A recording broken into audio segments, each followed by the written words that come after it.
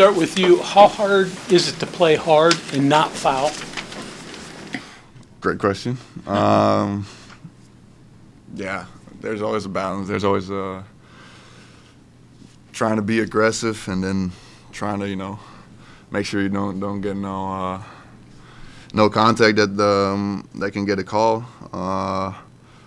I've been pretty good with it, I think, for a longer time, and then today, got a couple of stupid ones, 1 or 2, and then when you get like a unlucky call or an actual foul, it adds up and it takes away from your minutes and from the team. So, I'm frustrated with that for sure.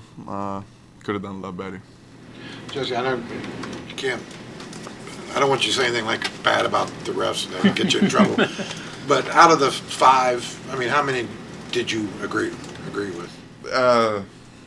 Yeah, I mean, it's like I said, like it's sometimes there's a couple you don't agree with. I haven't looked it back, so that can change things for sure.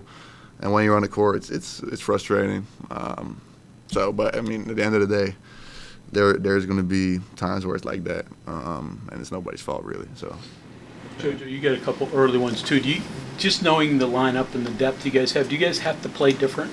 I mean, is it conscious when you start a game? Of course, we got to be cautious, but yeah, it hurts having a little depth on the roster right now. Picking up those fouls, it hurt us a little bit. Me and Jesse getting in foul trouble, so yeah, that most definitely hurt. Obviously, they were able to crush the offensive boards. Both teams did well on the offensive glass. When you're on defense, though, you're trying to shove out, or you want to, shove out, box guys out, put them away. That same thing coming into play, keeping you from doing that a little bit. You're talking about the foul trouble? Yeah, and trying to box out defensively. Yeah, because exactly when they make it a physical game, they try to force you into that. So. Yeah, when they see, of course, like I think me and Soriano both had 3 at some point. I felt they made a lot more physical game at that point. Try to get box out or get offensive rebounds over you because they know it is a little bit tougher. I mean, of course, it's when you get a good position, it doesn't matter whether they're going hard or not because you got them you got them boxed out, but.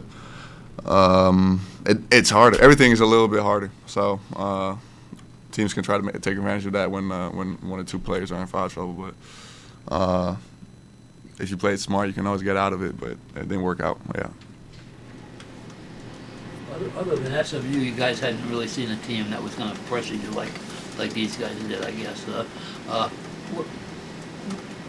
What was, even with them pressuring, you guys shot 43 free throws, which says you probably handle it pretty good.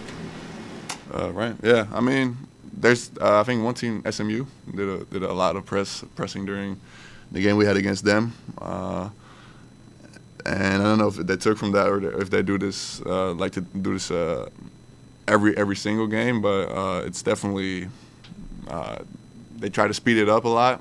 What we knew is that when they do press full court, it's not really a press to get the steal. It's more of a press to get you over half court with maybe like 15 seconds on the clock when you set up your plays, which is what this press was more like. But at the end of the day, it's tough for the guards to get it over when they do it right.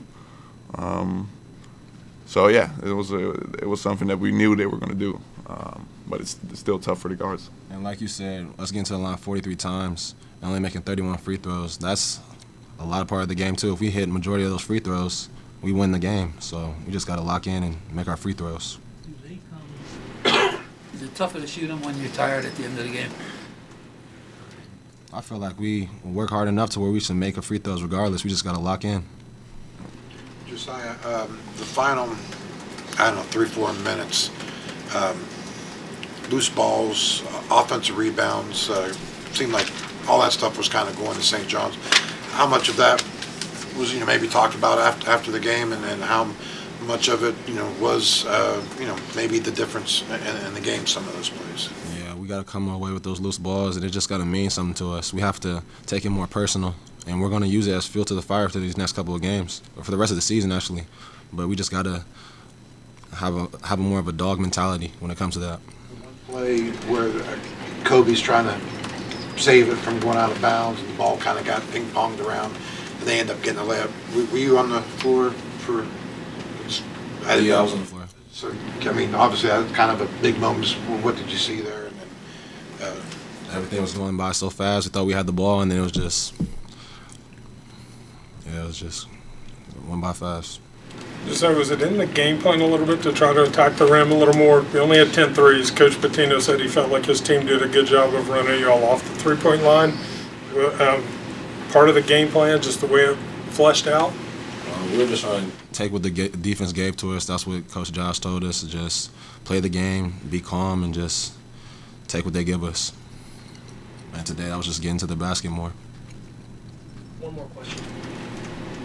Jojo, you did hit some shots. You've had some trouble with consistency this, last few games. Do you feel like your shot's coming? Yeah, I'm not losing any confidence. I know I put my work in the gym. These coaches are constantly pushing me, and they're great with motivating me and keeping confidence in me. So I know it's going to come along, and that water's going to rise.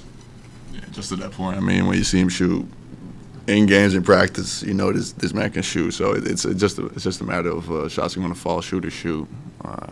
I'm not worried about it, and I don't think he is. He's going to, keep shooting.